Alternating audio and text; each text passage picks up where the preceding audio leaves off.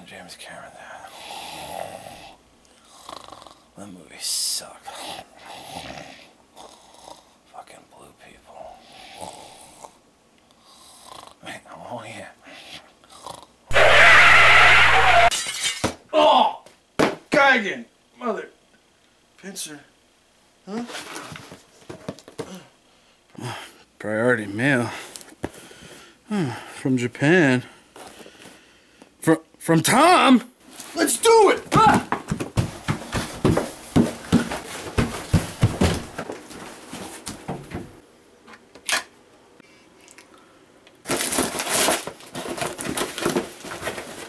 Oh, whoa!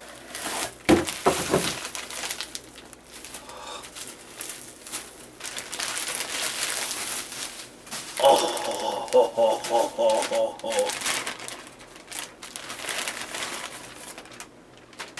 Holy crap.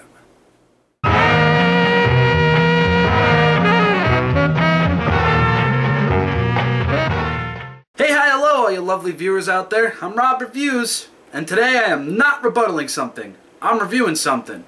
And, as you can all probably tell, I'm in my Godzilla room.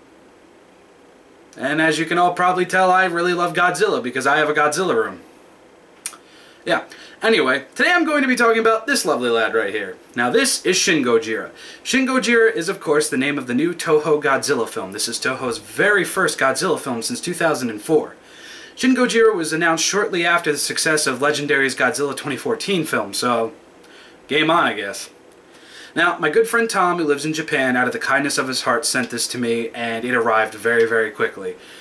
He was kind of messing around with me, and he was just saying, oh yeah, there might be something mail for you tomorrow, and I get a message today, hey, there should be something on your doorstep, and I opened up the box, and I got this lovely guy right here. Now, before I, overshoot this and everything, let's take a good old look at Shin-Gojira. And here he is, everybody. This is our Shin-Gojira figure. Now, right up front, you can see, right over here by the face, there is a lot of fantastic detail in here.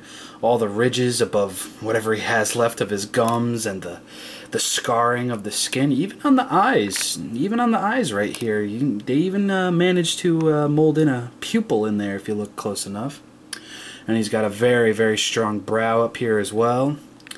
And then coming down near the teeth, you can see that the teeth do look like they were molded on your classic little track over there by the mouth. And even in the mouth there's some detail, no tongue.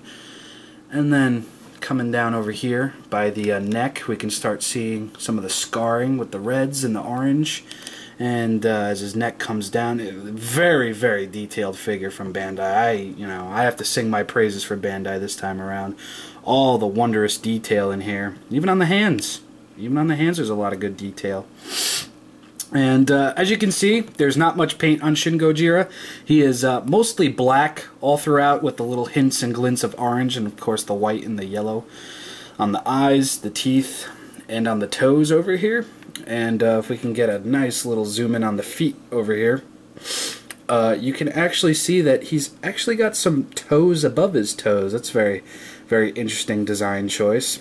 And even on the legs and a little bit on the stomach over here, we can see a lot of scarring. And now let's turn the figure around a little bit. We have our classic Godzilla spikes back here with the orange behind, and I really like how the orange is climbing up some of the spikes, as you can see over here. Very reminiscent of Burning Godzilla, or Godzilla 1995. And another thing that I really, really like is that the skin is very raised over here. It's raised to a point, and it's like that on both sides of the figure. They really went for a lot of detail with this one, and I gotta say, Bandai knocked it out of the park, despite the lack of paint. And now, as we come to the tail, you'll notice that there's actually like a raised section of spikes back here, and that's really cool. It's not something that's done too much, and basic black. And then we get to the tip of the tail, as a lot of fans are calling the Legend of Zelda weak point.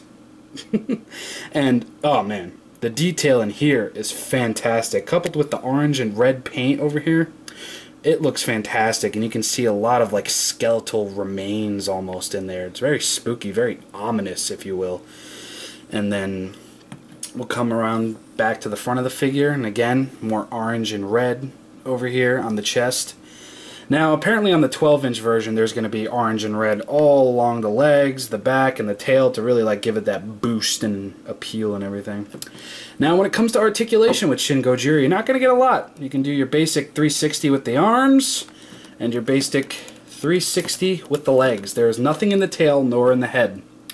And I'm going to be honest with you guys, I really, really like this figure. It's a fantastic looking figure, despite the lack thereof paint and everything. For a 6-inch Bandai figure, you get a lot with this, and I'm extremely happy with it.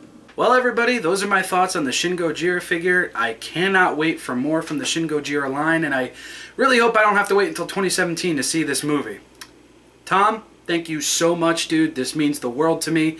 I'm so glad you did this, and I will pay you back in any way possible, and I hope I can meet you soon. But now, without further ado,